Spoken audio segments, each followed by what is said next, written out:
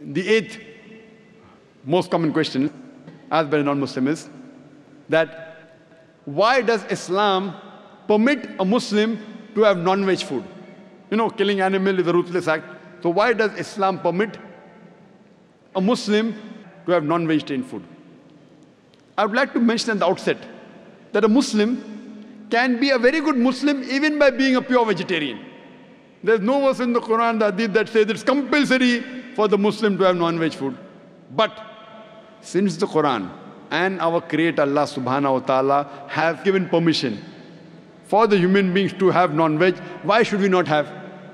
The Quran says in Surah Ma'idah, chapter number 5, verse number 1, Ya ayyuhallazina amanu, O you believe, fulfill your obligations and eat of the four-footed animals with the exception named. Eat of the meat of the four-footed animals with the exception named. Quran says in Surah Nahl, chapter number 16, verse number 5, we have created for you cattle, and from it you derive warmth and many benefits, and of the meat you can eat. Quran says in Surah Mu'minun, chapter number 23, verse number 21, that verily in the cattle is an instructive sign for you. We give you to drink from what is within the bodies, and you derive many benefits from them, and of their meat you can eat. So when Quran has given permission to have the meat of the lawful animals, then why should we Muslims not have it?